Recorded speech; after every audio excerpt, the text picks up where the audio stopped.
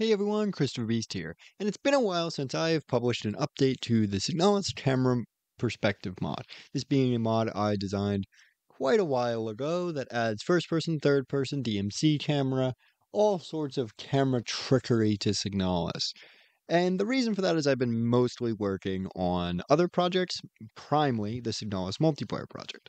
But this week, the testing for CityMP and the real development of CityMP kind of hit a bunch of hiccups. So instead of just having nothing update-wise, I was like, hey, maybe I'll take like 45 minutes and crack out a new edit for a new update of Signalis camera perspective mod. And that's exactly what has happened. So the prime changes has been that I have messed around with the camera and made it more smooth to kind of eliminate the problems it was having in the free look. So, with no more delay, let's just get right into this video where I'm going to talk about that update, and I'm also going to talk about future plans for this mod and other mods.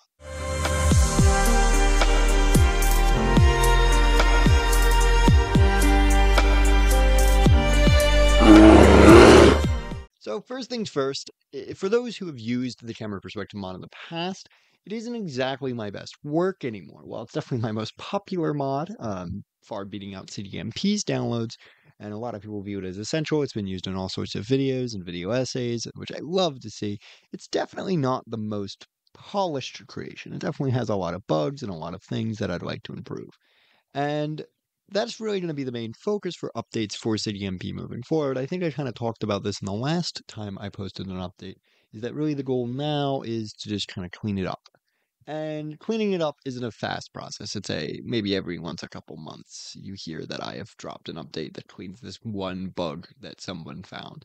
But it's definitely something that I'm going to be working on, definitely trying to do over time.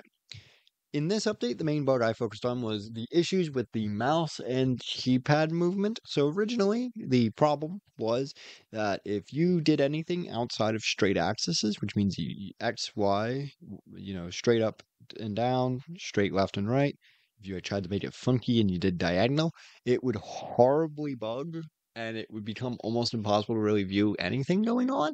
That's been fixed. I, I'm not sure why it took me this long to fix it, but it was something of a matter of I had to switch from the system I was using to something called Euler angles. It's not that big of a deal. It just looks very nice now.